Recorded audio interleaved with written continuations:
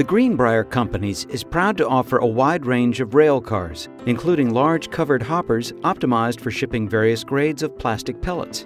Several key features are available on Greenbrier covered hoppers that enhance the protection of the plastic pellets and extend the useful life of the car.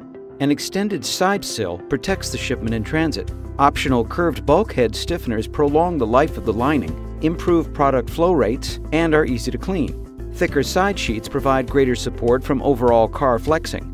Bulkhead corner reinforcements add strength in crucial areas of the covered hopper and prevent deterioration of lining and sheet life. And maximum ground clearance, a wider top walkway, and improved handhold grips make loading and unloading much easier. If you work with a Greenbrier car or any plastic pellet car, be aware that loading techniques vary among plastics manufacturers. For both loading and unloading, be sure to follow the shipper's recommendations. Typically, unloading begins with venting at least one hatch in the compartment being unloaded and covering the hatch with a filter if the car is not already equipped with vented covers. Next, unlock the cap on the far side of the outlet and apply a filter. Then unlock the cap on the near side and apply the vacuum conveying line.